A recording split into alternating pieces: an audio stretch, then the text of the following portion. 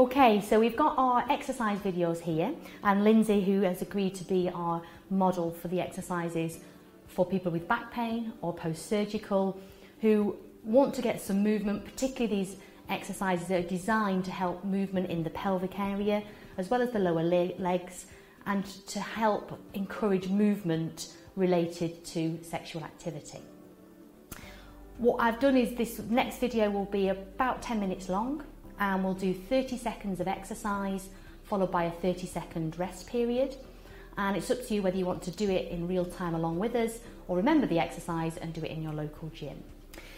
So the first exercise we have is called the leg slide. It's working on control